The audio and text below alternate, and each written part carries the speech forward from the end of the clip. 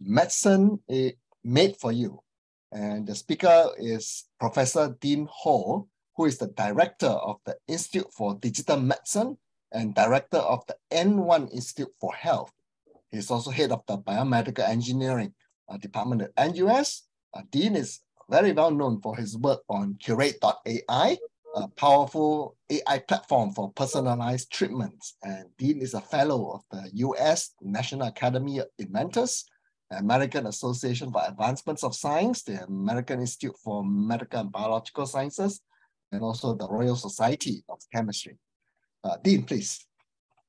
Thank you so much. Hope everybody can hear me okay. I wanted to thank our organizers and to thank all the attendees for being here today. And it's always good to see Lim Soon and Zoe. We're virtual today, but it's good to see everybody. And again, I wanted to thank the organizers and the attendees. So today, I'm going to be talking about a topic that we call medicine made for you. I think that for everybody attending today, the fields of personalized and precision medicine have really boomed over the past several years, and we're now really as a community starting to see some really amazing impact for patients. And today I'm going to talk about a bit of a different way that we approach this challenge, and also talk about the community, the amazing ecosystem that we have here at NUS, as well as our surrounding partners, to really truly bridge innovation that we create in-house and to bring it all the way to patients. And I think to start things off, what's quite exciting is to link with the previous talk, which is really exciting, by the way.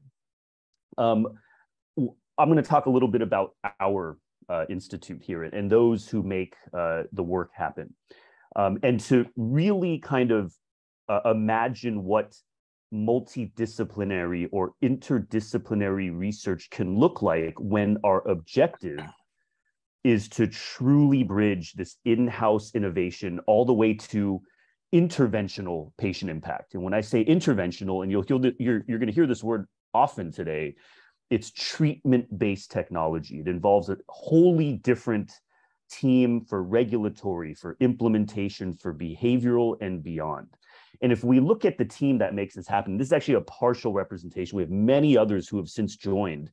I wanted to highlight a couple of individuals. Dr. Nyam Ki Yuan, who is an amazing clinician and is really helping to build the backbone of our AI platform at the health system. Poonam, who's in our administrative team, who drives a lot of our partnerships with other labs, with other clinical institutions, and with other companies. And then this amazing team of researchers. And one of the first people to join our Institute for Digital Medicine is Johan Sapinel, who actually hails from insurance. Right? We brought him in first to help us prioritize how we launch our clinical programs to ensure that they not only make it to patients, but that there's a chance for scale and there's a chance for true widespread adoption, right? True adoption. And this is where the payer perspective matters. We have expertise in biomaterials, AI and optimization, supercomputing, nanotech, human performance and cognitive performance, and this amazing team of behavioral scientists.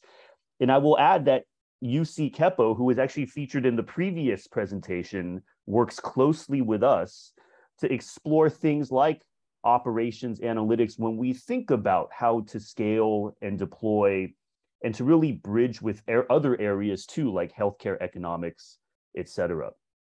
So when we talk about interdisciplinary research, we move beyond technology and medicine, which again are the core, but to look at behavioral, implementation, economics, payer, and beyond. And that's what really makes this a special entity. All right, so I'm just going to quickly go over an outline of what the challenges of achieving medicine made for you are and what medicine made for you means for us. Go over a couple of real use cases, human studies that we do, and then looking forward to what's next, right? So medicine made for you.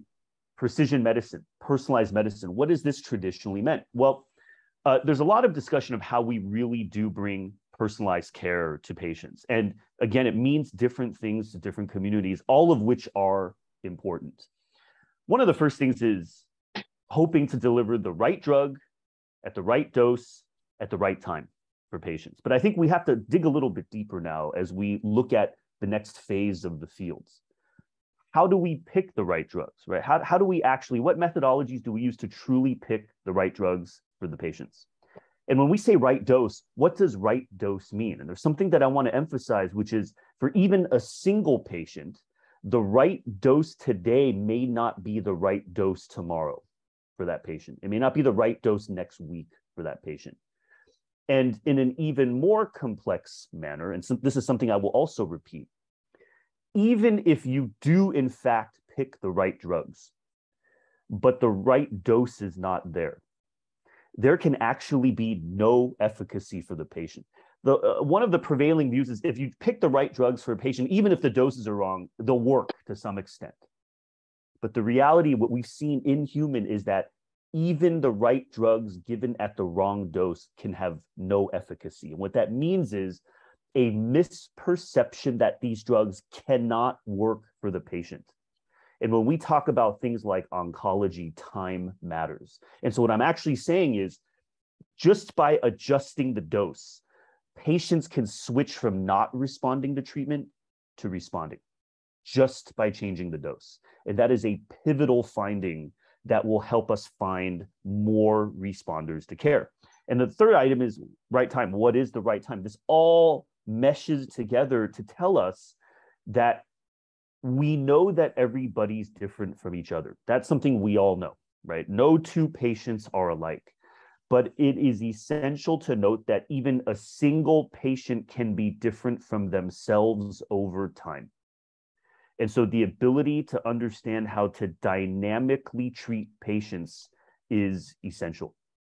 So how do we solve this challenge? Our solution is the digital avatar. What you're looking at is actually a person, right? This is a person, and this, what looks like something that's purely computational, is based on actual data from the patient. What I'm going to show you today, everything I'm going to show you today, we do not take pre-existing patient data from a population to feed an algorithm to treat the next person that walks in the door. We use only a patient's own data to dynamically optimize and personalize only their own care. True N of one. Only a patient's own data to modulate only their own care. So what do we do with this? This curve lets us do two things, all right? This, if we can get a patient sample, whether it's a biopsy or whatnot, we can use this to design a combination only for that patient, and we can do it quickly. But once we design that combination, we have to know how to dose it, and that dosing can be dynamic. And so with this digital avatar, which again is not computational, we can use this for many indications. It is mechanism independent. We correlate drugs and dose all the way to true efficacy. It's not PK based, it's mechanism independent, and it can be broadly applied.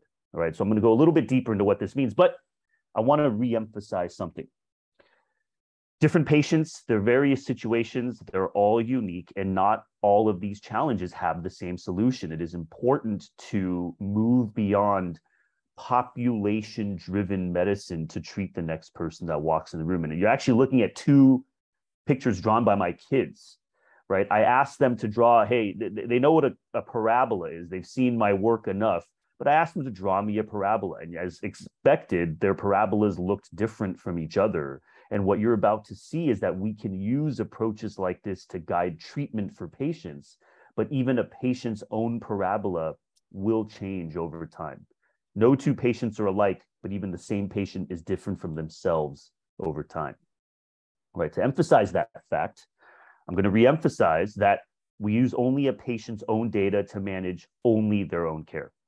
We do not use pre-existing big data. We use small data. And I want to emphasize that big data is still important, all right? It's actually vital for diagnostics in particular. What I'm going to talk about today, again, is intervention, how to dynamically intervene for patients. That's why we use small data, because we need specific data to drive this process. Not large amounts, but again, over time, we will acquire more data. So in fact, our approach, which I'll get into later, is quite complementary to big data-based approaches as well. We work hand in hand with communities that work in big data. especially when we start to think about what drugs should we even look at for a patient. Big data matters for that. Again, good drugs, wrong dose can be the misperception of no efficacy. That's critical. We do not want to miss patients that can respond. And what you're looking at actually are live drug interaction maps based upon real data. And this is actually from a rodent. It's the only rodent data I will show today. And this is a rodent over the course of treatment. The way that their drugs interact is dynamic. So in order to preserve synergy between the drugs, doses have to be adjusted dynamically.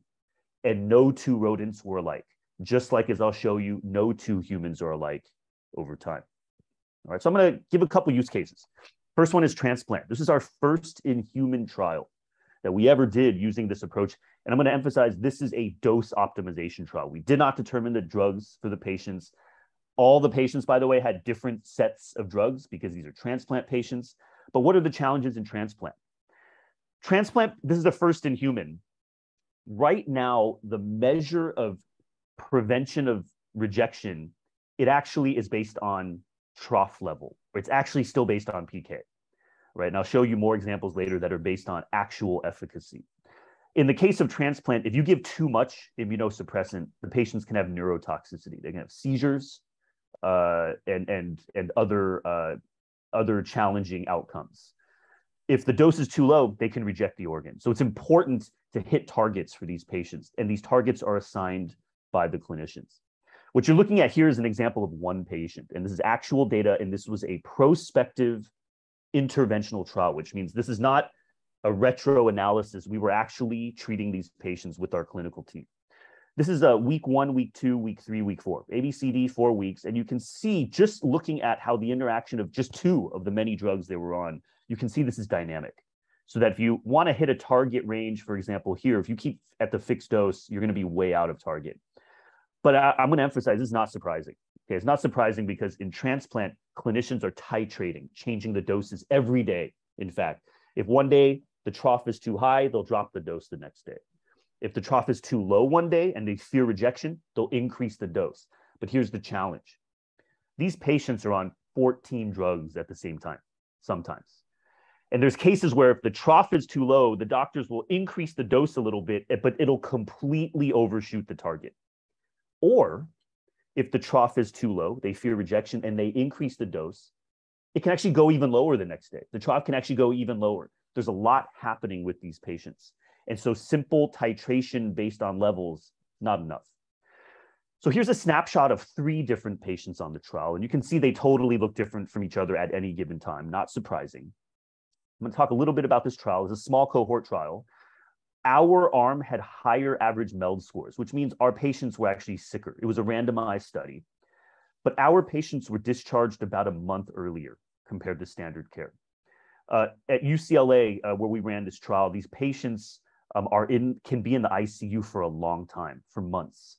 And for those familiar with US healthcare, when ICUs can cost about $20,000 a day, getting them out a month earlier can be significant.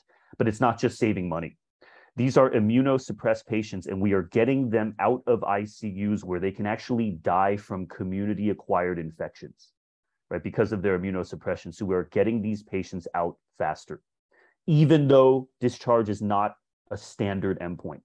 But at the same time, we outperform control in every metric: time within target, time out of target, etc.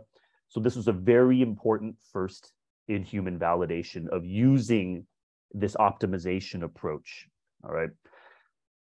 Let's talk about cancer. After we published that paper, we were approached by a patient's team, and this patient had stage 4 cancer, was about to quit their last treatment option because of toxicity. In oncology, patients often get high dose and they get fixed dose, and they move them to something else when they stop responding. Our goal is N of 1 dosing. And what does that mean? Well, this patient, stage 4 prostate cancer, we obtained some data from this patient because they had a lot of dose changes. Okay, so what do we need to drive this cure rate process? We need variable doses from which we then look at efficacy, which is PSA, prostate-specific antigen. And you can see we were able to plot, there was enough dose changes to obtain this curve for the patient. we get a lot of questions. Where's the AI? What does this curve mean? Okay, so back in the day, we ran studies on cells at the time to show that if you expose cells to different permutations of different drugs, as well as different doses, that when the neural nets could show when we were trying to drive this towards an optimal outcome, which is to kill off the cancer cells or to block infection, that it was a nice and smooth surface. And these smooth surfaces appeared for basically every type of disease indication: infectious diseases, different cancers, inflammatory disease, metabolic disease, all of the above. All smooth surfaces, but they all looked different from each other, different indications. Then we thought, hey, do we even need the neural nets at this point? The neural nets showed us the smoothness, but can we actually look at second order? Because if that's the case, we need even less data to drive this process. And lo and behold, this was a neural net discovered, now AI-based, because at this particular point, the AI effectively evolved itself out of the equation, because for clinical implementation, we need this to be actionable, we need this to be quick, we need it to be dependable. And so what you're looking at the end of the day, what we need is the variable dosing for this patient to solve their curve. What happened when we did this for the patient? We found that they needed a 50% reduction in the dose of one of their drugs to increase efficacy. Imagine going to an oncologist saying, hey, let's drop the dose for the patient to increase efficacy. As expected, the answer was no, we're not going to do that. The patient said, I have no more options. I can't tolerate. Where do I sign? How do I sign the waivers to try this? And we tried it, got the approvals. And within about a week or two, the patient had their lowest PSA levels they'd ever seen. We took that single data point, put it back into this, and it said, keep the same curve. And at that low dose, the PSA went down even more, and imaging confirmed stable disease. And the patient resumed a normal lifestyle. In oncology, dose changes only occur due to toxicity. And when that happens, it's always a reduction. You can never go back up on the dose. But in this particular case, the patient already had a fairly low dose. We went even lower. And then over time, we started dynamically dosing the patient all within safe ranges, never near maximum tolerated dose. Beyond it being cool that at a lower dose, you can increase efficacy, this is actually a much more profound change to practice than we thought. This was dose change based on efficacy, not dose change based on toxicity. That is a paradigm shift for how cancer is treated. But again, we are doing this at the right dose at the right time because the dose changes dynamically. Since then, we've had more patients come in. Patient in Singapore who was no longer responding to any treatment. Any dose of any drug, immediately readmitted to the hospital and near liver failure. We developed a calibration protocol for this patient where we were starting to modulate and give them variable doses. We needed 3. And even before we finished the calibration, we started low, we started ramping up. The patient not only responded to care, their lung metastases, this is a gastric cancer patient with metastasis to the lung. They started cavitating their tumor, right? We started seeing response to their tumor. We actually ran a parallel cost-saving study, and we saved this patient over $10,000 due to reduced cost of the therapy plus reduced readmission. This patient was being readmitted every time they got any drug. We found another option for this patient. And we're starting to look more deeply at saving the patients and the healthcare system money while delivering a better outcome for the patient. Our most recent study, led by Dr. Agata Blasiak and our team, senior research fellow, as well as Raghav Sundar and many others from NCIS, our cancer institute. We ran a formal trial where we recruited patients and we started pre-calibrating every patient recruited into this trial. And in this particular trial, different from the prostate study, we had a patient in particular who appeared to not respond to treatment. No response. It's not toxicity, it's no response. But because we were allowed to give them variable dose, there was some evidence that a lower dose could work. Once we dropped the dose, the patient flipped from not responding to responding just by a simple dose change.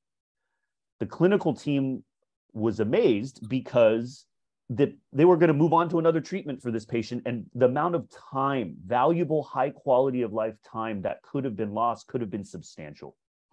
So good drugs, wrong dose is the misperception of no efficacy, switching from non-responder to responder. So the question is, can we find more responders to treatment? Our goal is not to low dose every cancer patient. That is not our goal. Our goal is to find more patients who can potentially respond to treatment. All right. So the final use case before I move into the future is infectious diseases for both HIV, SARS-CoV-2. Infectious diseases, a field that deserves more attention. This is going to be a very simple demonstration. 10 patients, HIV. Patients are often given one of the drugs in their combination that can actually lead to kidney failure. They actually can die from kidney failure, not from HIV. We found lower doses for this drug that preserved undetectable viral load. Again, using the same approach across 10 patients. A while back, way before COVID started, I put a team together of engineers, including UC from NUS business, as well as epidemiologists from around the world, to look at developing a rapid drug optimization platform, a rapid combo design approach to look at combinations in case we are ever confronted with a pathogen where we don't know how to respond, where there's no existing drugs. And from our paper, not only did we validate a technology approach, we actually put some commentary into the paper that in the event of extraordinary circumstances, which means a pandemic, the rapid development of treatments is essential because industry and healthcare systems will be overwhelmed, right? We started this study in 2019.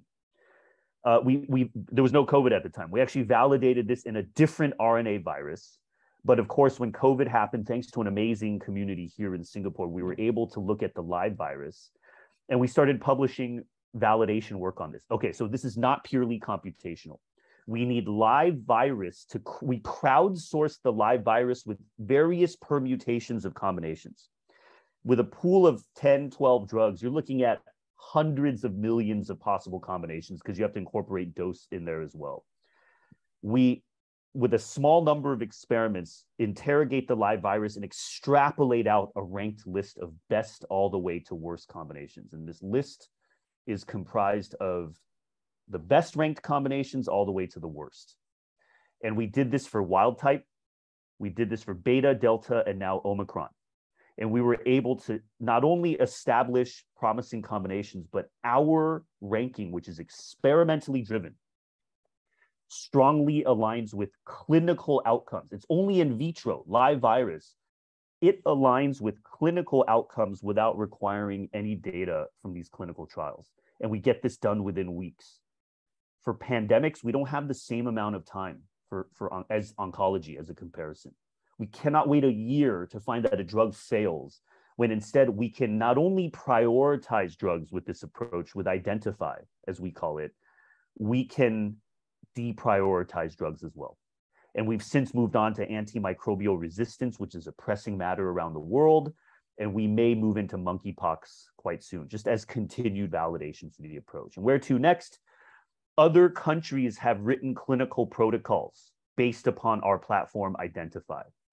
We have developed an online database where clinicians can go in and say, hey, look, if I have a patient who cannot take this drug, what combinations can I develop for this patient based on your data? We've even made a comic book. For those interested, go to n1labs.org. We have a comic book with many people at NUS. Our amazing community helped us put this together. And we actually developed this book well over 3 years ago. Aiden and Eileen versus Vinny the Virus. Have a read. It's a free download, and hope you enjoy. This is one of our ways to communicate what we do to the community. And we since have collaborations and service across and philanthropic support from a number of entities, which we're grateful for. Final quick one I'm going to go into is I've talked entirely about pharmacologic intervention, pills, medicines, traditional medicines, right? Where to next? I'm going to just very quickly highlight that now, instead of just dynamically dosing